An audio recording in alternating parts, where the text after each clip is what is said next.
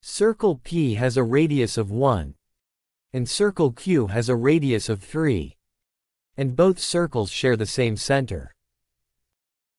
When two tangent lines are drawn from point A on circle Q to circle P, what is the length of BC?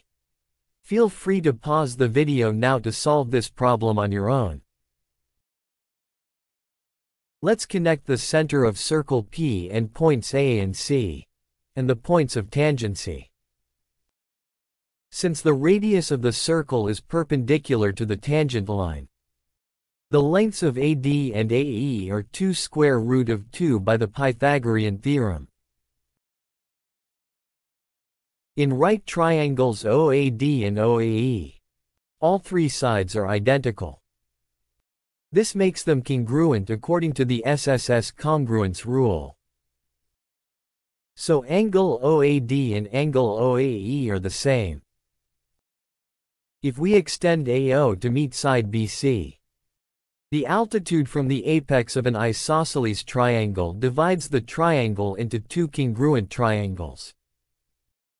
So angle AHC and angle AHB are right angles, and the lengths of CH and BH are the same. In triangle CAH and triangle OAD, two corresponding angles are equal. So triangle OAD and triangle CAH are similar, and the ratio of similarity is 3 to 4 square root of 2. Now we can find the length of CH using the similarity ratio. 3 to 4 square root of 2 is equal to 1 to CH. Therefore the length of BC is 8 square root of 2 over 3.